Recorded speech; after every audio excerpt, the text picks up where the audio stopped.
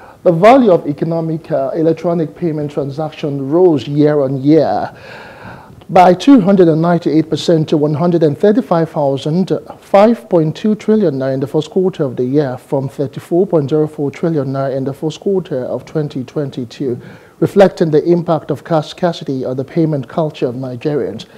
Now, the cash scarcity, which lingered for more than 2 months, was a fallout of the implementation of the Naira redesign policy of the Central Bank of Nigeria. The policy involved the redesign and release of 200 Naira, 500 Naira, and 1,000 Naira notes. The Apex Bank also announced that the old notes would cease to be legal tender by January 31st this year. After much pleading, the CBN moved the date to February the 10th, while the CBN withdrew from circulation over 2 trillion Naira of the old notes. The new notes were, however, not widely available. This led to cash rationing by banks, while POS agents imposed exorbitant cash exchange charges, sometimes as high as 30% of the transaction value. We will focus on the electronic payment transactions and payment culture on the show today. Business Insight starts now. I am Justin Akadonye.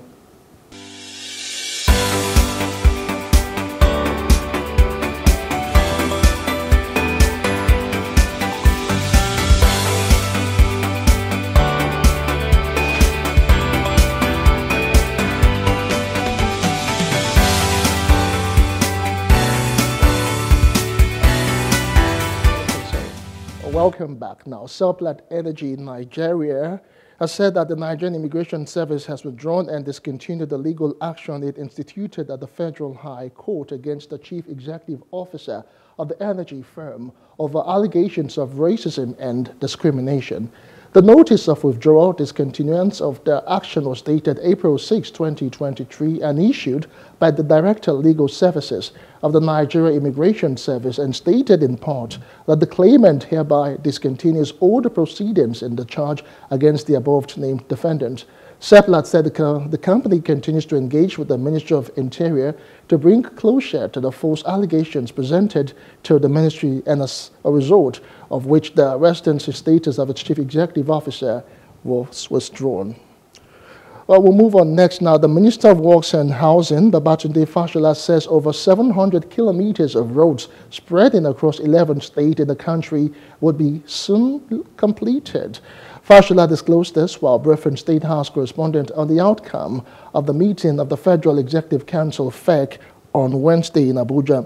The meeting was presided over by the Vice President, Professor Yemi Oshibajo. Fashola said over 1.5 trillion naira would be spent on the project by the Nigerian National Petroleum Company Limited, NNPC. Now, the Nigerian and Chinese governments have agreed to boost the volume of trade between both countries, which the federal government says is over $12 billion. This was disclosed on Thursday by the Permanent Secretary, Ministry of Industry, Trade and Investment, Dr. Evelyn Ngige, at the China-Nigeria Investment, Economic and Trade Promotion Conference organized by Changsha Municipal Bureau of Commerce. China, Asia's largest economy, has increasingly become Nigeria's most important trade partner, as research recently reported that China accounts for 38% of all imports to Nigeria over the last 5 years, making it the dominant destination for Nigeria's imports.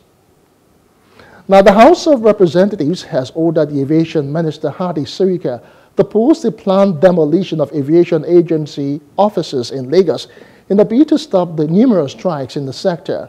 The lawmakers cautioned that the issues between the unions and the government have lingered for over 8 years, with several agreements signed between the unions and the government.